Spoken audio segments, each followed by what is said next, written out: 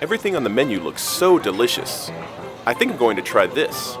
How do I order in Japanese?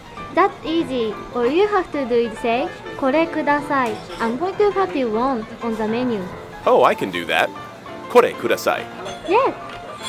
What if I want to order something else, like a salad or a drink? To order more than one thing, you just say と between each item, which means and. For example, これとこれとこれください. Oh, okay. これとこれとこれください. Good.